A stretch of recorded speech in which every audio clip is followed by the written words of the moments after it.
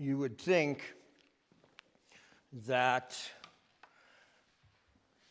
when we are dealing with those who consider themselves to be the heirs of the Enlightenment, when all the darkness of Christian times and the darkness of faith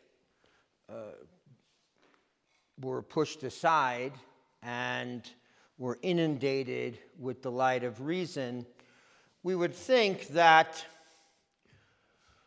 these people, these men, would believe that the human mind is capable of knowing everything, whereas in the medieval period, they were narrow and only considered God rather than all the things of science. Well, when we actually look at it, we see that in this post-Enlightenment period, and you're going to find Hawking and Richard Dawkins right in that period. They're from that whole school of thought. You're going to find that actually it is the case that for them, when you actually look at it, when you actually look at what they say, human knowledge, and we'll make,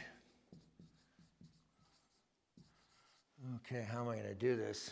Okay, so here's how you'd think, all right, the boundaries of knowledge, all right, it's so extensive, so complete, so incorporating everything. Well, actually, for the whole idea of this new Enlightenment view of knowledge is that the boundaries of the human mind and what it can actually know are actually very limited. So here we go. Here we go, coming from both sides, knowledge. All right. Okay, here it goes. All these things are missed. All right, we can't know these things. Okay, knowledge, here we go. It goes, and then it's only going to be right here. Okay, it's only going to be right here. Me and my will. You laugh, and rightfully so, and we say, surely not, but the answer is actually surely. That all the things that man used to want to know about are excluded from this view of knowledge.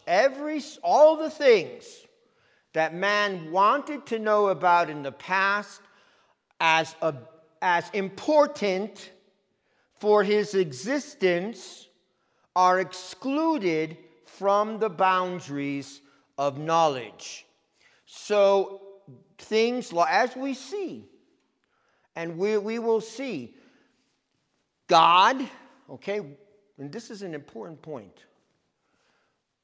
When these men exclude the possibility of knowing God, because that's what they're going to do.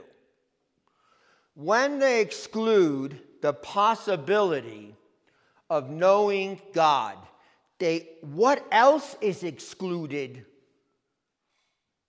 from the realm of knowledge, from the grasp of knowledge? What other realities are excluded? The soul, well, we would expect that. We would expect that. But not just that. An objective universe. All right? These men who say they're going to present to us the latest in scientific understanding of the universe actually are going to say that an objective view, an objective knowledge of the universe cannot be had. Okay? Objective knowledge, all right?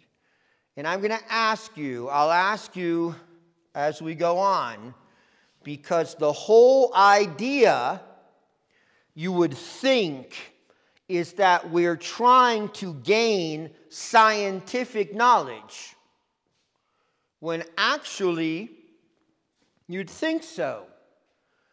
But if you look at the way that they exclude knowledge of God, they're also going to exclude knowledge of objective science. Objective science, fully objective knowledge. And we're here too. We got this too. Reality in itself. You would think that that's a big thing. You would think that that would be something, surely the end result of this whole endeavor. But reality in itself is going to be excluded. All right, so we exclude God by the same moves, by the same principles that we exclude the possibility of knowing God, because that's what they're going to do. You're going to exclude the possibility of knowing reality in itself. It's surprising, but that's what they do. So what are they left with? Surprise, surprise. For our world, what are they left with? Me and my will. No, no. I didn't want to say will. No. It's even worse. No, that's way too ontological. Me and my choice. You laugh. Me and my choice. Okay? It's going to be when it's in chapter 1 of the grand design. It's actually going to be me and my universe. Okay? Actually. So look what's sacrificed. When you sacrifice God, the moral of the story is, when you sacrifice God as being unknowable, you also sacrifice a knowledge of all the things. We can put ethics in here, okay? You sacrifice all the things that make life worth living, that make human life valuable, all right? The human life, the grand reality that it actually is. And you reduce life to being mere stardust. Okay? That's what, Stephen Hawking loves to throw in our face, that we are mere stardust. Okay? And also, he's going to say, and it's shocking, okay? For example, Richard Dawkins, he's going to mock the idea. He's talking, of course, his purpose is political, also talking about the human embryo and saying, well, it's just an aggregate of cells just put together, an aggregate of cells. In fact, no better an aggregate of cells, no more significant an aggregate of cells than you'd have when you had a worm developing, or a fish, or anything else. A chimpanzee, nothing different. So it's shocking, but this is where they're going. This is the cost. Now, I want to keep moving down the road that Stephen Hawking laid out for us, okay? He said he's presenting the grand history of human knowledge, okay? Grand history of human knowledge. And so far, mankind really hasn't gotten anywhere. And we're already down to the time of Aristotle and the Stoics, okay? That's where he goes next. He speaks in his presentation of human knowledge and science of Aristotle and the Stoics, okay? So we can say 100, I'm always working with this figure 200,000 years for man's history, okay? Where the Homo sapien has existed in the world.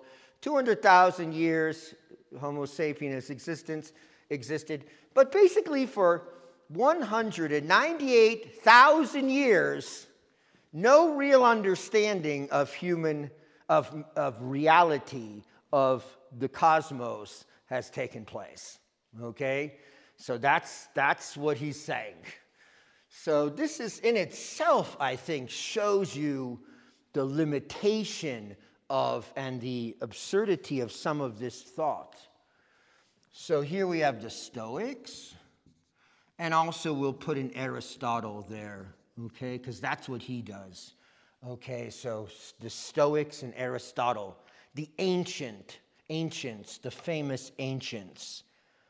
All right, so that's where he is next. And again, I want to read him. Let's read him. Page 23.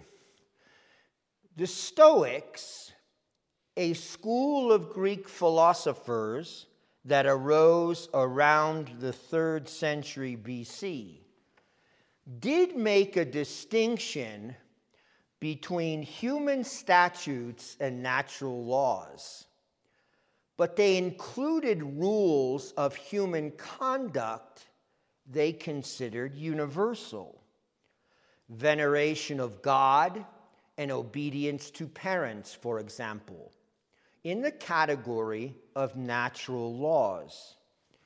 Conversely, they often described physical processes in legal terms.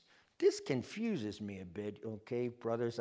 You got to think about this, because conversely, they often described physical processes in legal terms and believed them to be in need of enforcement, even though the objects required to obey the laws were inanimate. What? You know what he's talking about. You know what he's trying to talk about. All right? You know that he's talking about the natural law. All right? The Stoics had this concept that there was a law that percolated through nature, that formed nature, that was expressed by nature.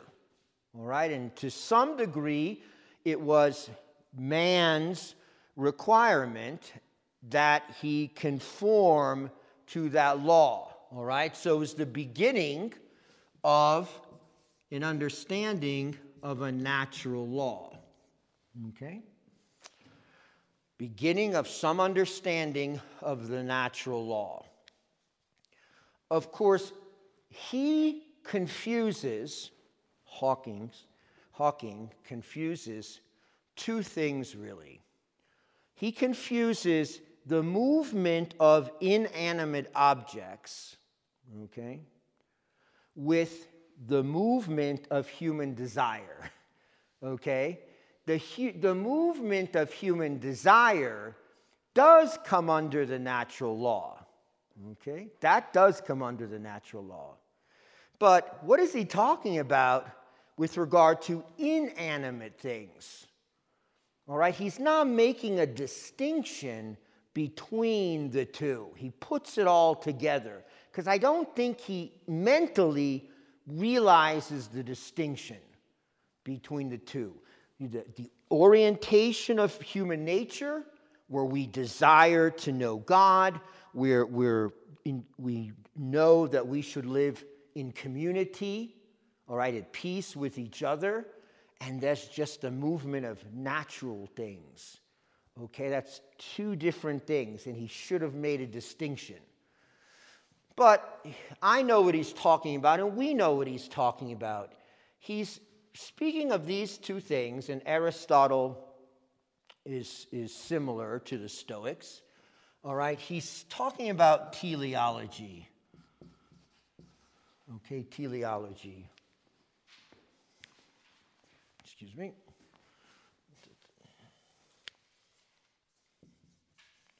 Teleology. The movement towards an end. Telos, of course, is the Greek word for end.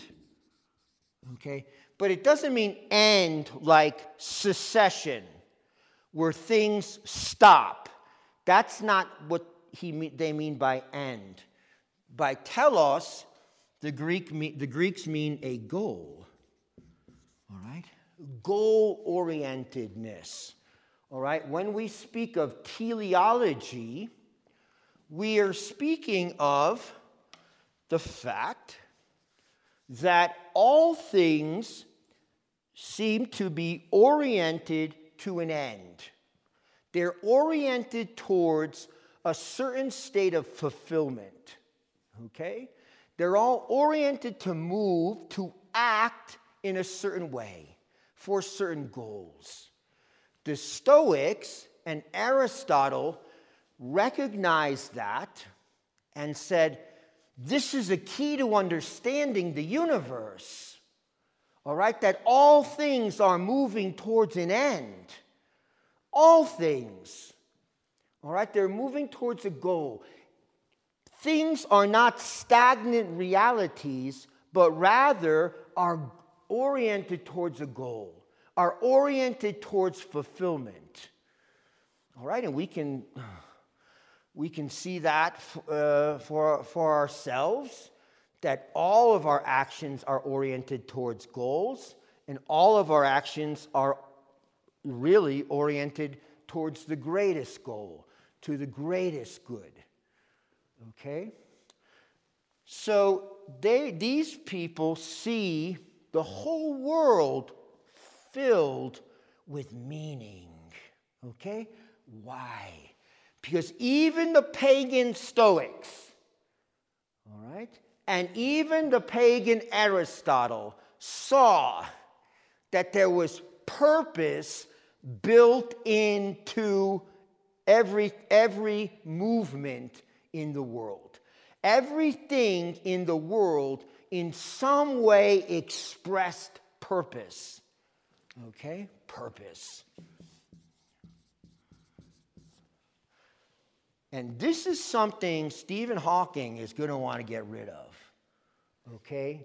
This ancient achievement that all things are moving towards a specific end, proximate ends and ultimate ends, and that movement indicates that they were made for a purpose, a specific purpose. Okay, so he sees that. What is he going to say about that? Okay, that all things, according to these great philosophers, are moving towards goals. They're goal-oriented. This is what he says.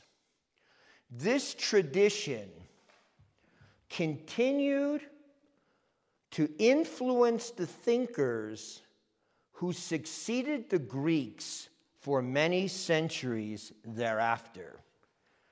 Okay? In the 13th century, he should have done more reading up on this. Well, in the 13th century, the early Christian philosopher, Thomas Aquinas, I put, my notes say, bracket, what about St. Augustine? 900 years earlier. The early Christian philosopher, Thomas Aquinas, adopted this view. Okay, looks good. And used it to argue for the existence of God. Okay, well, he's always trying to do something. He's a priest and all. They're always in conspiracy, right, to make us think God is everywhere. Okay, so he adopts this view, and used it to argue for the existence of God, writing. This is his paraphrase of St. Thomas. I had to fill in a little bit because it's just nonsense. It just didn't sound. This is what it should say, I guess.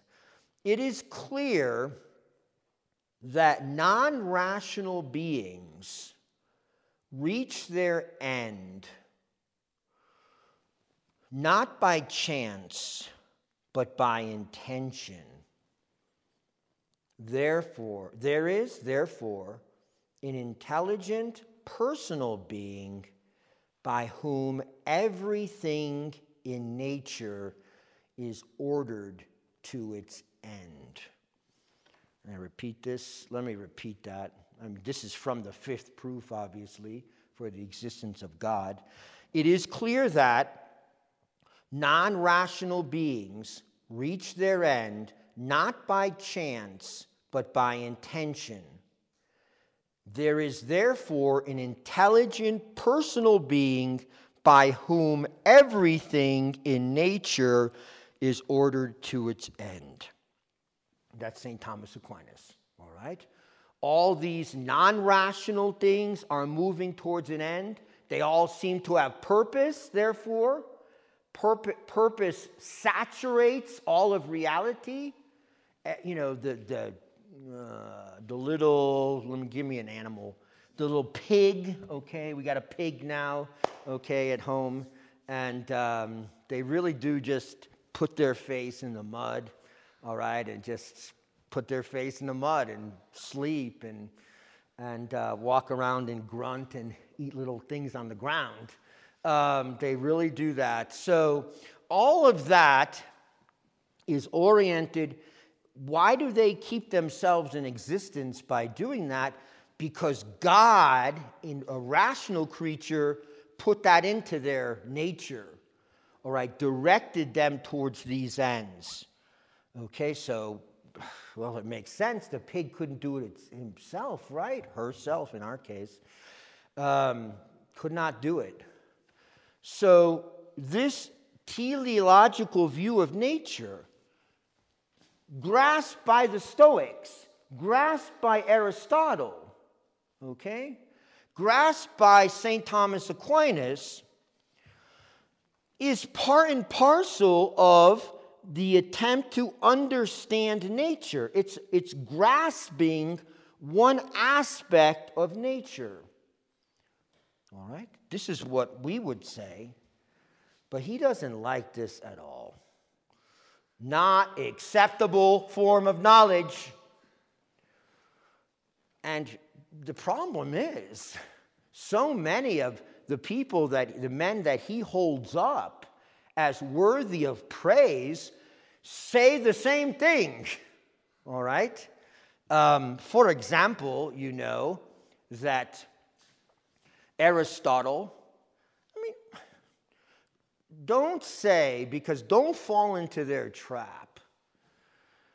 Don't say, okay, well, that's a little primitive, but of course, for Aristotle, there were intelligences moving the heavens. Okay, intelligences moving the heavens in perfect motion.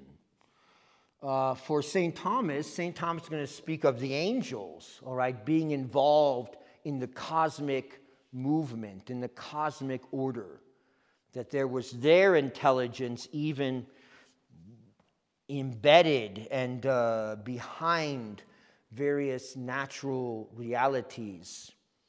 Well, Johannes Kepler, whoa, he's going to say all this is dumb, right? We have to start anew, throw that off, reject that. Well, guess what? He doesn't. Okay? Johannes Kepler, and he dies in 1630. Okay, 1630. He's focusing on the orbits of the planets. He believed that the planets had sense perception and consciously followed laws of movement that were grasped by their minds. Okay? Okay, consciously followed laws of movement that were grasped by their minds. This is not good, okay? Because Kepler is supposed to be one of the enlightened ones. And yet, look at this.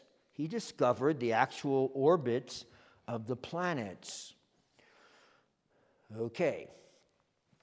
What Hawking doesn't like about these thinkers and this view of reality, this teleological view of reality, that says everything is goal-oriented, and that therefore everything has a purpose built into it. He doesn't like this, all right? Even though it seems like practically the universal human tradition of understanding, he doesn't like it, okay? And he just gives a little, I don't know, like a little in the eyes to Aristotle. I mean, no respect at all for Aristotle, really. And he says this about Aristotle. He says, well, Aristotle was focused on why nature behaves as it does, okay? He was focused on the why. Why does nature act as it does? Okay? He wasn't focused on how it behaves. He's interested in the why. But that can't be asked. We can't ask that question. Why? Because I say so. I say so in my book.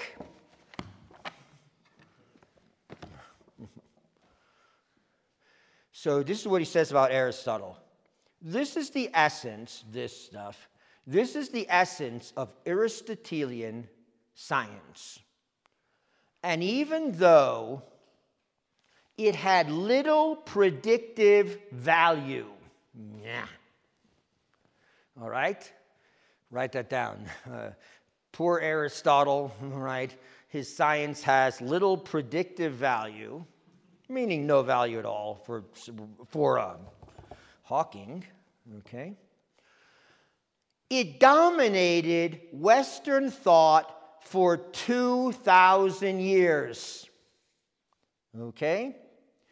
It dominated Western thought for 2,000 years. And I have in the brackets here in my notes, 2,000 years down the drain, I guess. All right, 2,000 years of more human thought down the drain, okay? So where are we now? We're getting pretty close to, I mean, basically, he's going to say, okay, he's going to put us to 1600 AD. Okay, 1600 AD. From here, let's just say this, from here to basically zero accomplishment with regard to human minds achieving knowledge of reality. That's what he ends up saying. He doesn't give it any kind of credence whatsoever. Zero attainment of reality. All right? So we're way down here. Okay. And this is how he... Now, okay, so what were these men trying to do? What were the Christian thinkers trying to say with their theories, their views of their philosophy, their natural science, their natural attempt to understand the laws of nature. What are they trying to do? This is what he says. He says, the Greeks' Christian successors rejected the idea, okay? So anytime he says Christian successors or Christian anything, it's not going to be good. All right? He's going to be viewing it in an extremely negative way. Okay? So this he's really holding as bad and as a waste of time. So what is number one? Greeks' Christian successors rejected the idea that, number one, the universe is governed by indifferent natural laws. Okay, number one, the Christian thinkers rejected the idea that the universe is governed by indifferent natural laws.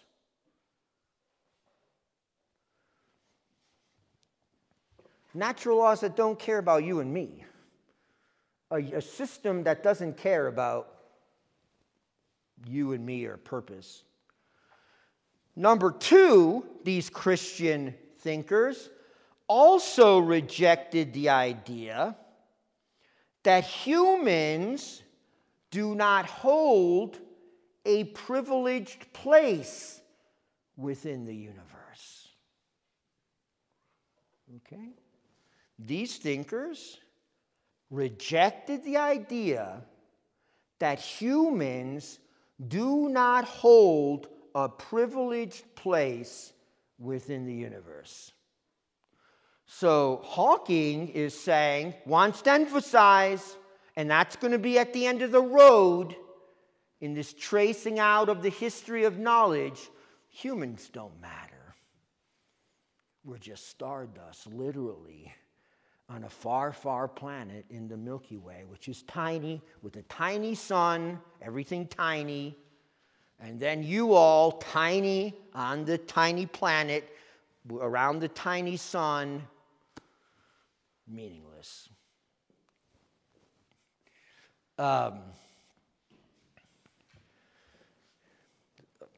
Yes. Okay. So just everyone feel meaningless right now and say, thank you, Mr. Hawking, for all your, for publishing your book. And you've really brightened my day.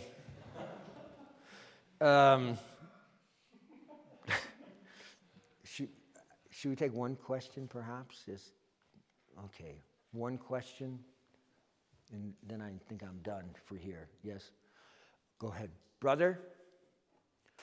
So if we're meaningless, Christian thinkers are meaningless, then Christian thinkers are talking nonsense. Then who thinks practically? Who thinks practically? You're looking right at him. No, he's in the back. Duh. All right. That's why you buy the book. You want to find, okay, that's why he thinks you're going to buy the book, because then you can find out where things stand in human knowledge, right? You can find out what M theory is. That's really his theory, M theory. Okay. He's going to have M theory, and you can base your life on that, M theory. I'm at the end of this whole thing. I've been thinking about it. I have a one theory that I want to pass by you, since you're thinkers. One theory, and we'll see what happens. But yeah, M theory is his theory, and that's where he's going. Okay. But remember, all these millennia and millennia and millennia of human history, no concrete, true understanding of reality. Does it seem plausible? I think no. well, how are we going to, after all this, how do we get to M theory? How do we get to his theory? Surely there's got to be some turnoff somewhere, because we're obviously heading in the wrong direction with all these thinkers down through 198,000 years, right? We're all, no, more than that, but 98,600 years. We're off this road, right? So how are we going to turn subtly? How is mankind going to turn subtly onto the road that Stephen Hawking thinks we should be on?